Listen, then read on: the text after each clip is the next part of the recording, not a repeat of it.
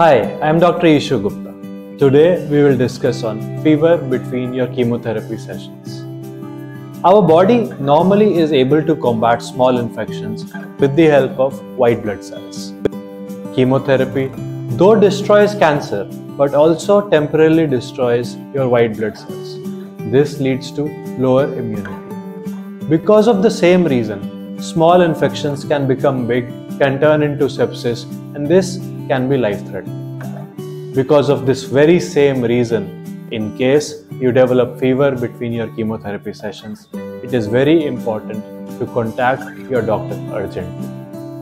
Treatment for such infections involves usually hospitalization and administration of antibiotics. Your doctor may recommend that you get an injection to increase the white blood cells also. Most people get better with treatment.